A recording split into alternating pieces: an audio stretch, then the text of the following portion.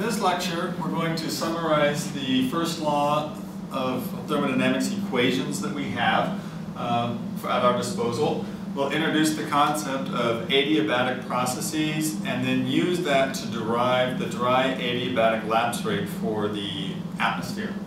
So starting off with our first law of thermodynamics, on the left-hand column over here we have the equations at our disposal from the intensive form of the first law of thermodynamics, and over here on this side we have the same equations for the extensive version. So we had dq is equal to the change in the internal energy plus the work done on the system. We determined that the internal energy of the system was C sub v dt and that the work was Pd alpha. And then we also transformed this using the concept of enthalpy to say that the change in the adiabatic heating in this case is equal to the enthalpy minus alpha dP. And we did that to have a form of the equation that would be nice to work at under constant pressure. I want to quickly get to two different forms of the first law of thermodynamics that you have not yet seen. And these come by combining the first law of thermodynamics with the hydrostatic equation. Remember, the hydrostatic equation has certain assumptions in it, and those assumptions will then be folded into the first law of thermodynamics. So the first law of the hydrostatic equation states that dP by dZ is equal to minus density times gravity.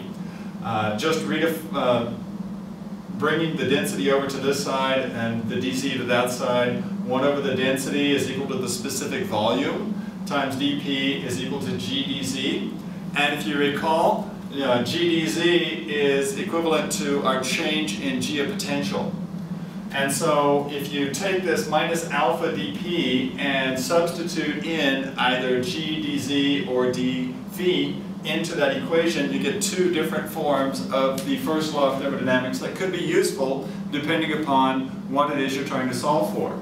The first is looking at the adiabatic heating is equal to the change in the enthalpy plus gdZ, which you might actually recognize as energy, which makes sense because we have that right down here as being the dq is equal to C sub p dt plus the change in the geopotential.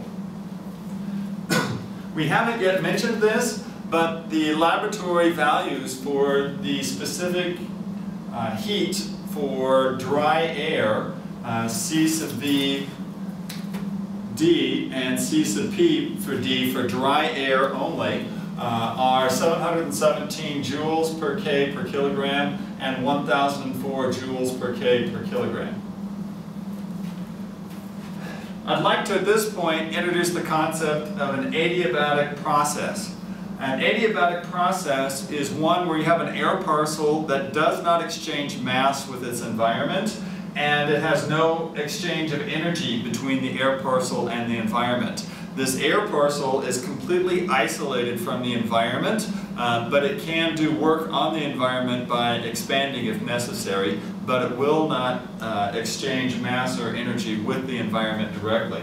And by definition, adiabatic indicates that dq is equal to 0. So let's look at this word adiabatic.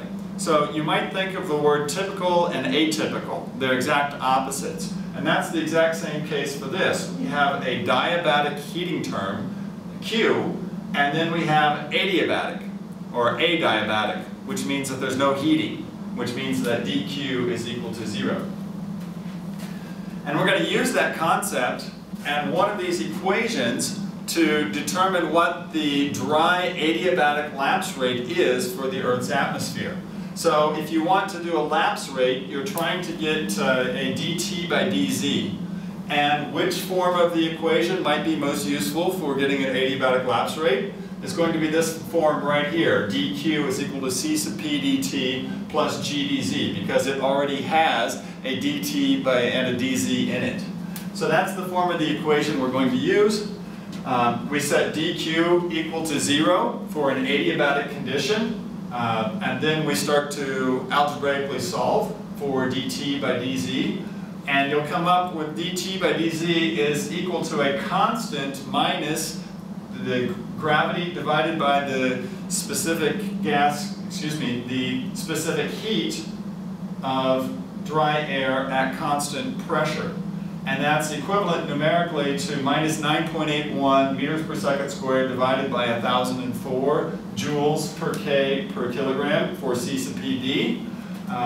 If you do that, you get minus 9.8 times 10 to the minus third Kelvin per meter.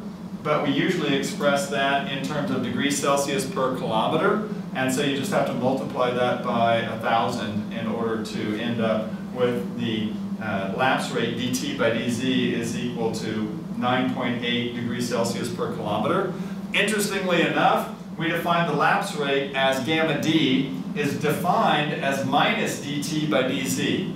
And since dt by dz was minus here, that actually translates into a lapse rate, a dry adiabatic lapse rate of 9.8 degrees Celsius per kilometer. But we know that the temperature is going to be decreasing with height and increasing as you move further down into the atmosphere. And so what this means is if you grab an air parcel and you isolate it from its environment by allowing no mass exchange and no energy exchange, and it's a completely dry air parcel, as you lift this air parcel, it will always decrease at a constant rate of minus 9.8 degrees Celsius per kilometer. And if you grab that air parcel at some altitude above the surface and bring it down toward the surface, its temperature will increase at 9.8 degrees Celsius per kilometer.